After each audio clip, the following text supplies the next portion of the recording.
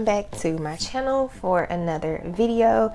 In today's video, I'm going to be breaking down my paycheck number 2 for the month of January. So if you saw the last one, then you know that I did kind of have an extra paycheck this month. So yeah, it's a little wonky, but this is paycheck number 2.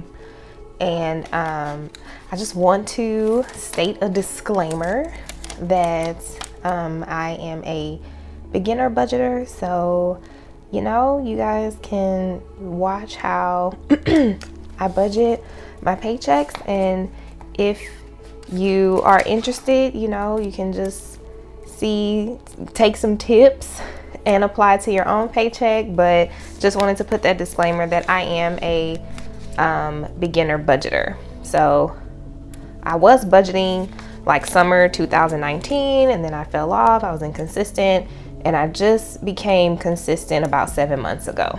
So yeah, so I am new.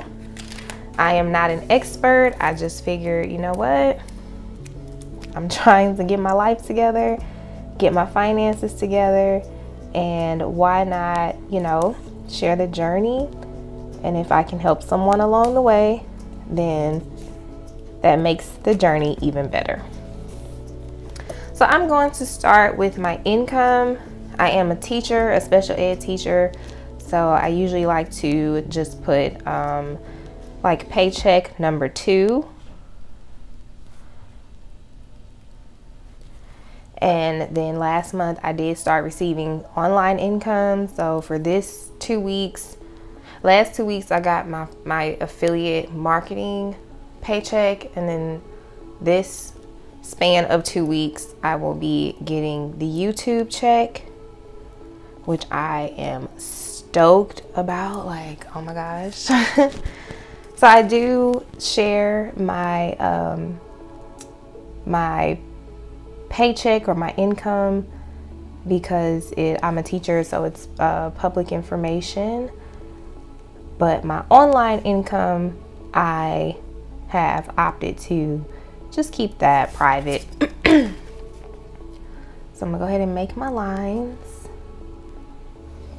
I'm also new to sticker budgeting. So my expected for this 2 weeks is $17.40, but I just checked my account and it will be $17.60. So that's an additional $20. And then I'll just keep that blank. Next, I will go ahead and put my totals.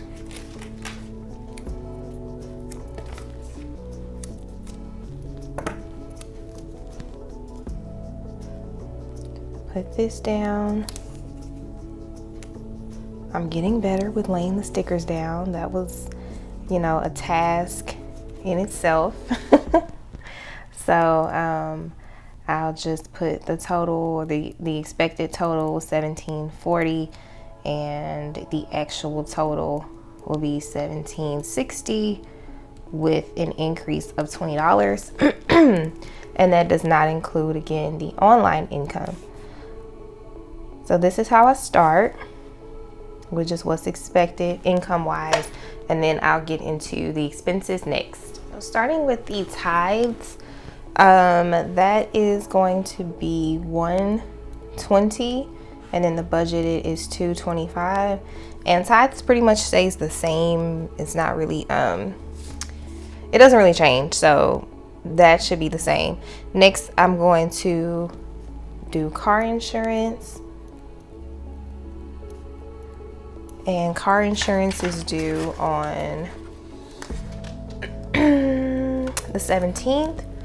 So that's one. And I didn't put the bills in order by due date. So that might be a good thing that you might want to do, is put your bills in order by their due date. I just didn't do it for this one.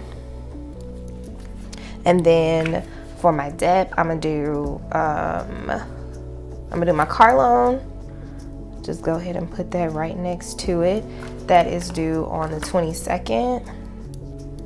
and that is going to be $359.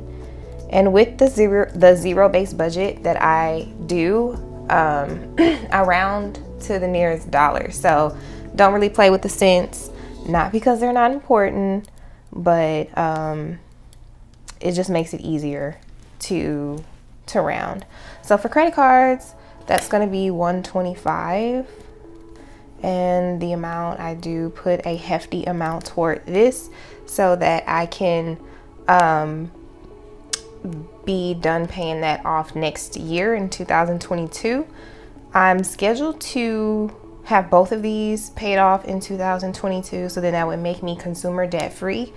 But we have some opportunities coming up at work to do some extra tutoring, and if I sign up for it, I might be able to pay my car off this year, y'all. Like, I'm so excited about it. I've done the math and I'm like, yeah, I might be able to pay it off this year, but I don't know, we'll see. Okay, so these are all of my fixed expenses or bills from this paycheck. So next I will go ahead and list my revolving cash envelopes, which are like home, groceries, gas, all that stuff. So we can start with home, and it has no due date because these are variable expenses. So I give myself $20 for home. That mainly takes care of like toiletries and stuff like that I may need. Spending, I can spend this money on whatever I want. I'm gonna do $50.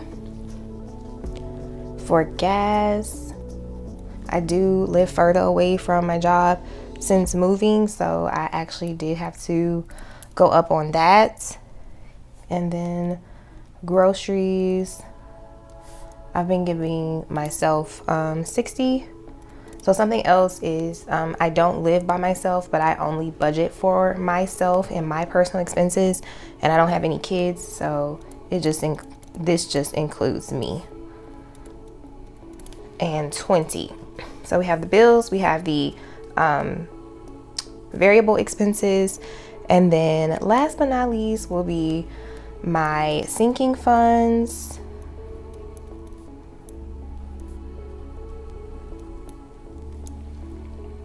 And then I'm gonna do savings and cash envelopes, and that will zero out the budget. So for my sinking funds, I don't have enough room on here because I have so many to list them all, so I just do them in their own category, and then I'm going to go ahead and add them up to see what all I'm gonna be spend, or what all I'm gonna stuff in those funds. So travel's gonna get 5, medical's getting 20, gifts are getting 10, church is getting 10, car maintenance is getting 20,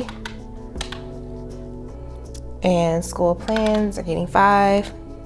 My birthday is getting 20, and miscellaneous is getting 10. So that puts me at $100 for sinking funds. So what I'm gonna go ahead and do right now is tally all of this up. So this is like all of my household needs taken care of, and then see what I'm left over with, and then divvy that up between savings and then doing like some extra rollover cash envelope stuffing. Go ahead and add all of these up. So 225 plus 86 plus 359 plus 613 plus 12 plus 20 plus 50 plus 75 plus 60 plus 10. I had 20 at first, but I changed that to 10. So handy dandy whiteout plus 100 gives me $1,610 for my expenses. So now what I'm gonna do is subtract my actual from these expenses and then see what I'm left with. So 1760 minus 1610. Wait, what was that? Try it again. 1760 minus 1610 gives me 150. So what I'm going to do is put my stuff cash envelopes, and I'm gonna stuff $100 in my cash envelopes, and then for my savings I'm gonna put $50. So that should zero out my budget. And I mean, technically, you know, cash envelopes, that is saving. It's just saving in a different way or a different method. But yeah, so I'm gonna lay down my last sticker here. Hopefully I can get it straight. It's looking pretty good. I'm gonna go ahead and add my lines so I don't forget that. For the due, I'm gonna just go down to the bills. I'm not gonna bring that all the way down because it wouldn't fit anyway. And then go ahead and bring these lines down all the way. And I mean, the lines may be a little off, but I think overall we're doing okay. So my total here was 1610. Okay, so now what I'm gonna do is go through and add everything again with the stuffing my cash envelopes, and I should end up with my total income. So let's go ahead and do that again. So 225 plus 86 plus 359, 613, 12, 20, 50, 75, 60, 10, 100, 100, and 50. Perfect. So my total is $1,760. And then I will just go ahead and bring these lines down just to kind of finish that off. And so that will conclude my zero-based budget for paycheck 2. The last thing I'm going to do in this video is do a weekly check-in, which again is kind of off because my paychecks come every other week, so it can throw some things off. But nonetheless, I'm just going to go ahead and document what I've spent on this last week. So this is my weekly check-in. So I'm going to start with my spending envelope. I started with $100, and so remaining I have 20, 25, 30, 35, 40, 41, 42, 43, 44, 45. So 100 minus 45 equals 55. So I have spent 55 and I have 45 remaining. I don't know. I want to like do a better job at tracking my expenses. I feel like I'm just kind of getting a good handle on actually breaking the budget down. But I need to also do better with tracking the expenses. For gas, I started with 50 and I only have 5 left. So I've spent 45. And again, this is from my last paycheck. So my new paycheck, I will be doing a cash envelope stuffing video and then restuffing these funds and all that good stuff. So I hope it's not too confusing. For medicine, I started with 40 and I spent that because, you know, your girl's allergies just wanted to cut up. So I have 0 left in medicine. For home, I had 20 and I spent 20, so 0 left in that. And then groceries, I had 20 and I still have 20. So nothing. I'm like, wait, make sure my envelope is good.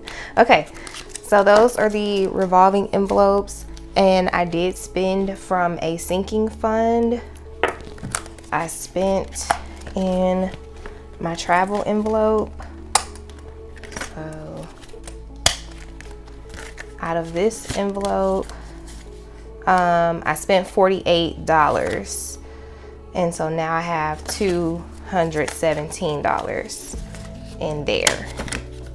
So I just wanted to document that I did spend some money in my sinking funds as well.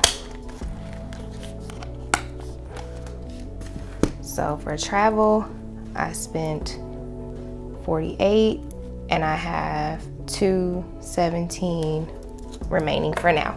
So this is going to conclude my zero-based budget for paycheck 2. If you like this video, don't forget to thumbs up and don't forget to subscribe. Leave me a comment if you would like. Otherwise, I will see you all at the end of the week. Bye.